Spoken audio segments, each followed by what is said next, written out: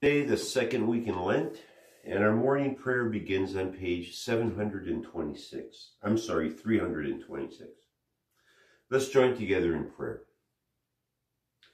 O Lord, open my lips, and my mouth will proclaim your praise. Each day, O Lord, is a gift of your grace. Your mercies are new every morning. Guide our steps by the light of your word. Shield us from harm and keep us from evil. The night is past and the day lies open before us. Let us pray with one heart and mind. Father, you hate nothing you have created, and you forgive the sins of all who repent. Create and make in us new and contrite hearts, that we, worthily lamenting our sins and acknowledging our failings, may receive from you the source of all mercy, perfect remission, and forgiveness. We ask this through Christ our Lord. Amen. Giver of the perfect gift, only hope of human race, hear the prayers our hearts uplift, trembling at thy throne of grace.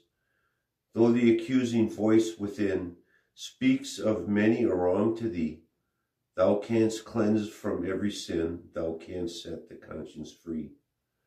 Who can save us, Lord, but thou? Let thy mercy show thy power. Lo, we plead thy promise now in this accepted hour. O may these, our Lenten days, blessed by thee, with thee be passed, that with pure, nobler praise we may keep thy feast at last. God, the Holy Trinity, grant the mercy we implore.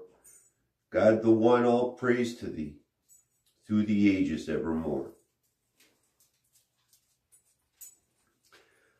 Our psalm for this morning is taken from Psalm 22. I will proclaim your name to my brothers and sisters. I will praise you among the assembled people. Praise the Lord, all you who fear him. Praise the Lord and honor him, all you descendants of Jacob. Show him reverence, all you descendants of Israel. For he has not ignored or belittled the suffering of the needy. He has not turned his back on them, but has listened to their cries for help. I will praise you in the great assembly. I will fulfill my vows in the presence of those who worship you. The poor will eat and be satisfied. All who seek the Lord will praise him. Their hearts will rejoice with everlasting joy. The whole earth will acknowledge the Lord and return to him. All the families of the nations will bow before him. For royal power belongs to the Lord. He rules all the nations. Let the rich of the earth feast and worship, bow before him, all who are mortal, all whose lives will end as dust. Our hidden children will also serve him. Our future generations will hear about the wonders of the Lord. The righteous acts will be told to those not yet born. They will not hear about everything he has done.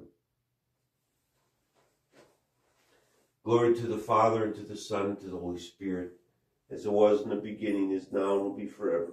Amen.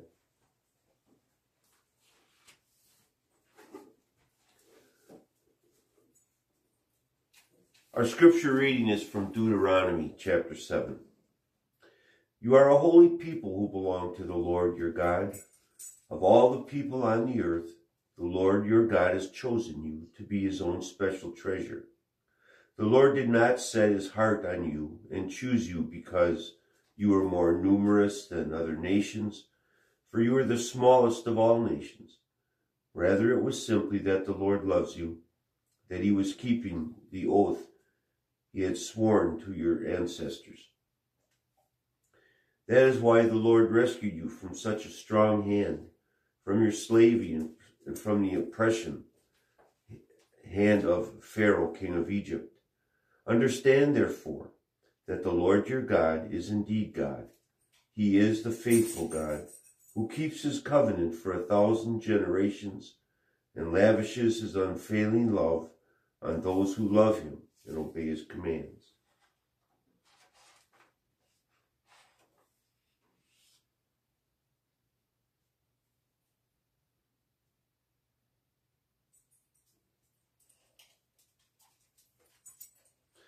Seek the Lord while he may be found. Call on him while he is now still near. Let the wicked abandon their ways and the evil ones their thoughts. Let them turn to Yahweh that he may have mercy on them, to our God who will richly pardon. For my thoughts are nothing like your thoughts, says Yahweh, and my ways are far beyond anything you could imagine. For just as the heavens are higher than the earth, so my ways are higher than your ways, and my thoughts higher than your thoughts. For as the rain and snow fall down from the heavens and stay on the ground to water the earth, causing the grain to grow and producing seed for the farmer and bread for the hungry, so it is with my word. I send it out, and it always produces fruit. It will accomplish all I want it to, and it will prosper everywhere I send it.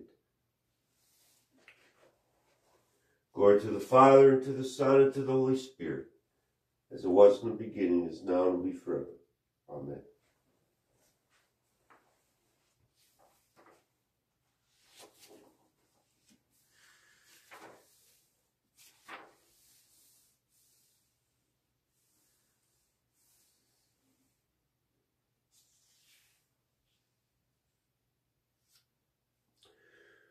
God so loved the world that he gave his only begotten Son, that all who believe in him might be saved and become inheritors of everlasting life.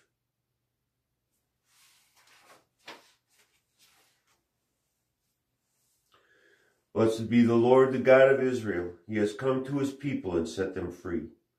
He has raised up for us a mighty Savior, born in the house of his servant David.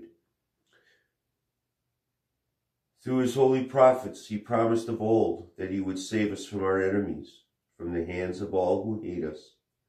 He promised to show mercy to our ancestors, and he remembered his holy covenant. This was the oath he swore to our father Abraham, to set us free from the hands of our enemies, free to worship him without fear, holy and righteous in his sight, all the days of our life. You, my child, shall be called the prophet of the Most High, for you will go before the Lord to prepare his way, to give his people knowledge of salvation by the forgiveness of their sins. In the tender compassion of our God, the dawn from on high shall break upon us, to shine on those who dwell in darkness and the shadow of death, and to guide our feet into the way of peace. Glory to the Father, and to the Son, and to the Holy Spirit, as it was in the beginning, is now, and will be forever. Amen.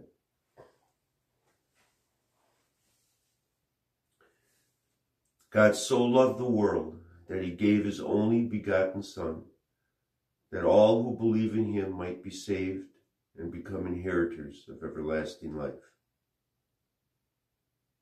Lord God, you have brought us out of slavery to sin into the freedom of new life through the death and resurrection of your Son. This morning we lift to you our sacrifice of thanksgiving. For the privilege of turning away from sin, we give you thanks, Lord God. For the strength you give us to abandon selfishness and deceit, we give you thanks, Lord God. For the humility to bestow that which rescues us from pride and arrogance, we give you thanks, Lord God. For the gift of new life which flows forth in baptism, our cleansing tide, we give you thanks, Lord God. And no matter our situation, you always stand ready to hear us. This morning, as a new day begins, we intercede for those needs which we now call to mind. Hear us, Lord, for your mercy is great. For penance and connection to become a pathway to renewal in our lives, hear us, Lord, for your mercy is great.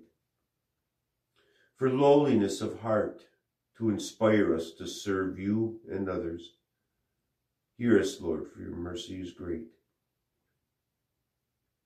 For the privilege of giving of ourselves that others may know life to the full, Hear us, Lord, for your mercy is great.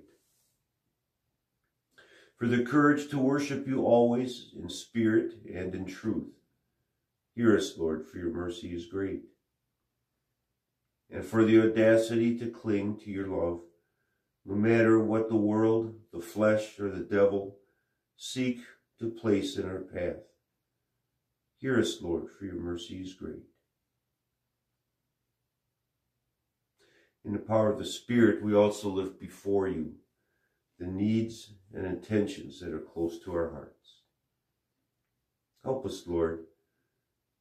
Help us, Lord, sacrifice to help others that they may better their lives. And give them help along the way in this journey. May we hold on to the things of this world tight enough to give them away to someone else. May we listen, O Lord, to those in need, to those who want to talk, to those who need someone just to listen and understand what they're going through. May we be there for them. May you bless us here this morning at St. Martin's Chapel as we say Mass in a little while. And Lord, may also you bless all churches and all congregations that gather together truly and rightly in your name to serve you. Be with them, Lord.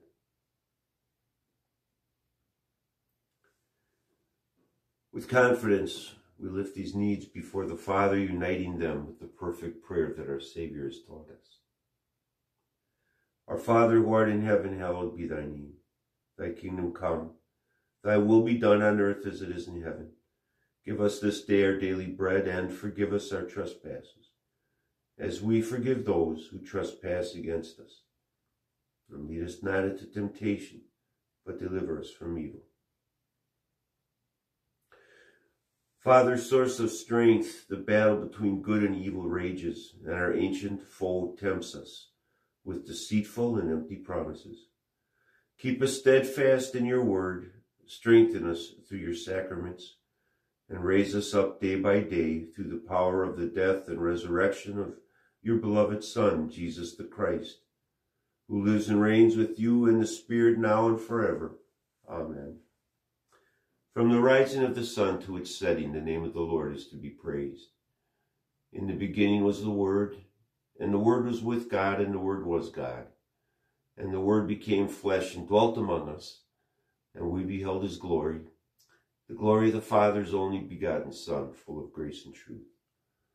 May the glory of the Lord rest upon us, and in his peace may we be blessed. In the name of the Father, and of the Son, and of the Holy Spirit. Amen. May God's help remain with us always, and with our loved ones, both near and far away. May the Lord God order our steps in his ways, and our day in his peace. And may souls of the faithful departed, through the mercies of God, rest in peace. Amen.